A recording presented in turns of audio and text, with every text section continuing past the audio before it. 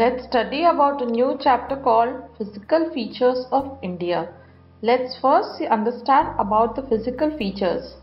Our country has practically all the major physical features of the earth, that is mountains, plains, desert, plateaus and islands.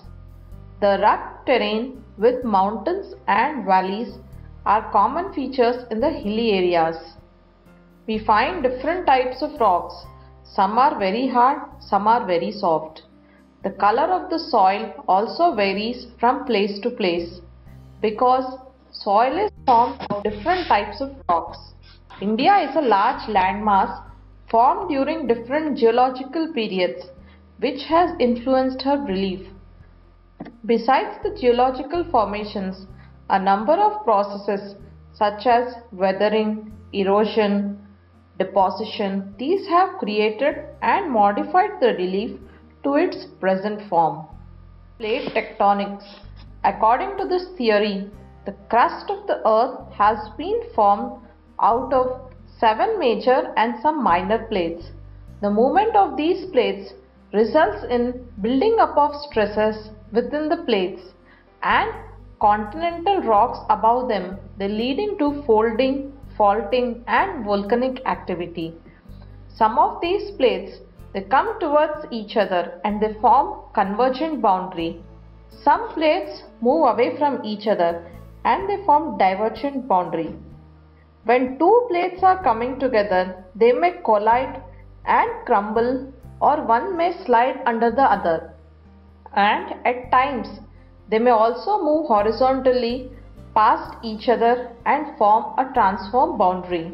Most of the volcanoes and earthquakes in the world, they are located at plate margins, but some also occur within the plates.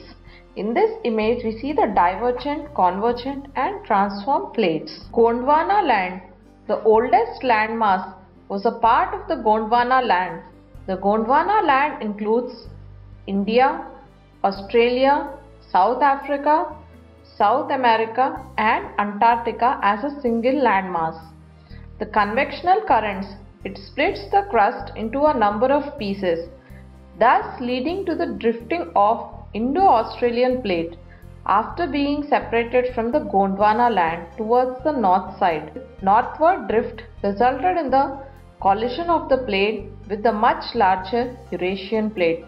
Due to this collision, the sedimentary rocks which were accumulated in the geosyncline, the Himalayan uplift of the Tethys Sea and subsidence of the northern flank of the peninsular plateau.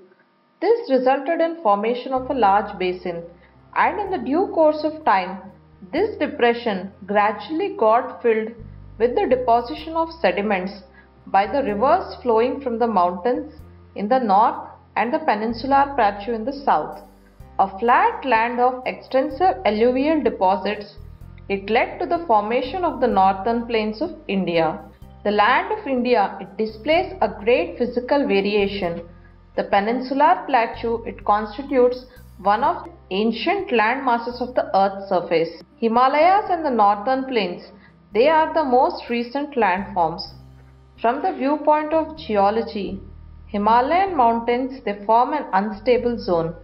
The whole mountain system of Himalayas, it represents a very youthful topography with high peaks, deep valleys and fast-flowing rivers.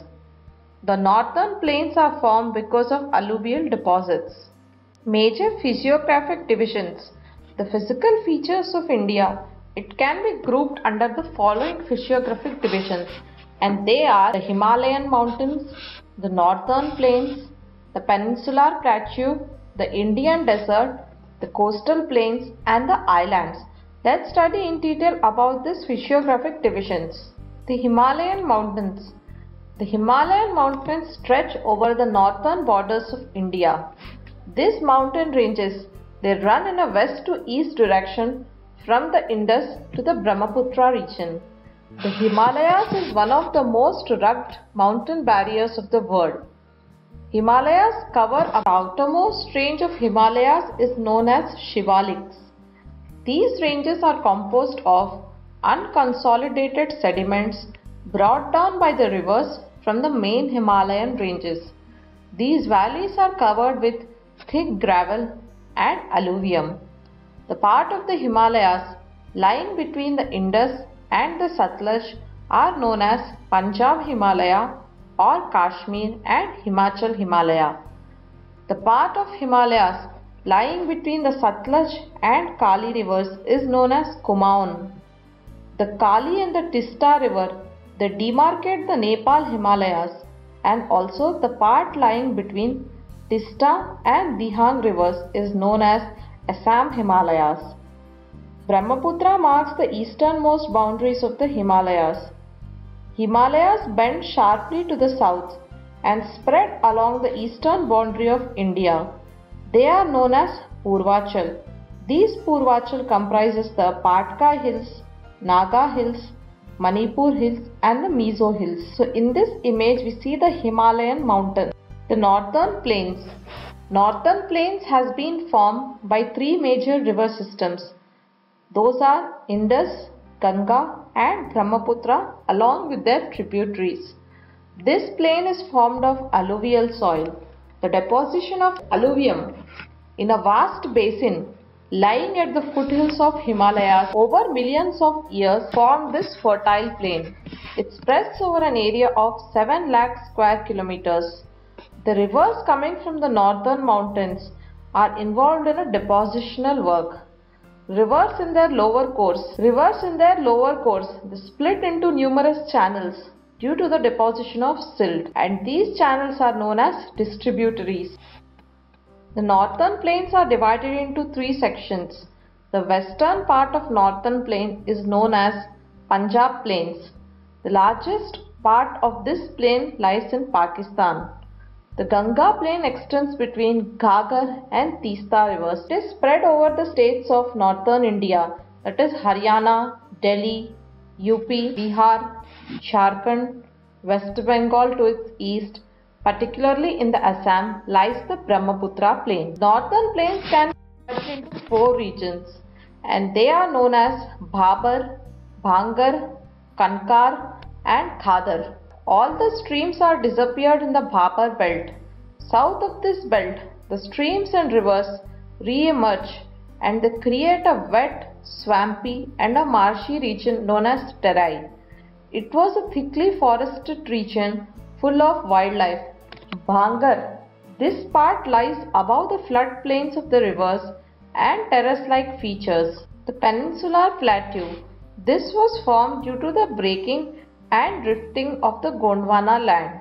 The plateau has broad and shallow valleys and rounded hills. Plateau consists of two broad divisions, namely the Central Highland and the Deccan Highland. Malabar Plateau is known as the Central Highland. The Vindhya range is bounded by Central Highland on the south and Aravalli in the northwest. The Central Highlands are wider in the west but narrower in the east.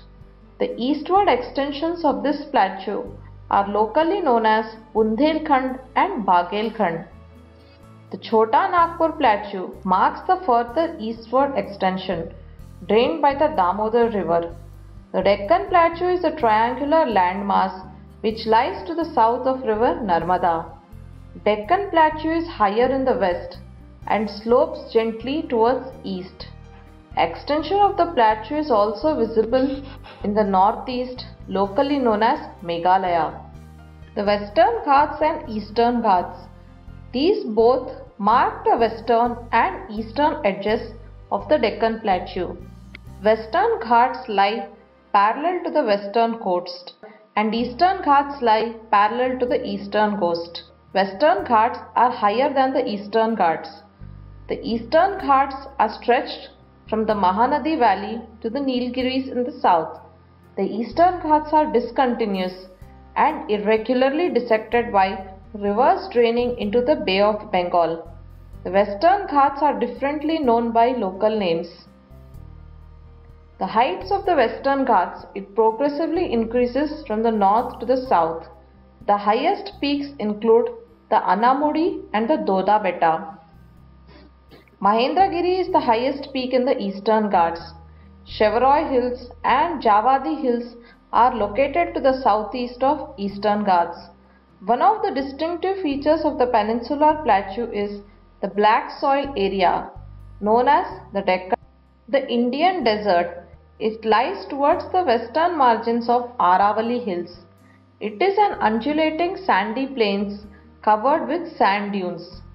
This region receives very little rainfall, below 150 millimeters per year.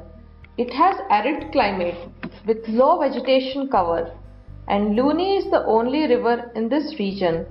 In this image we see the Indian desert. The coastal plains. The peninsular plateau is flanked by a stretch of narrow coastal stripe running along the Arabian Sea on the west and Bay of Bengal on the east.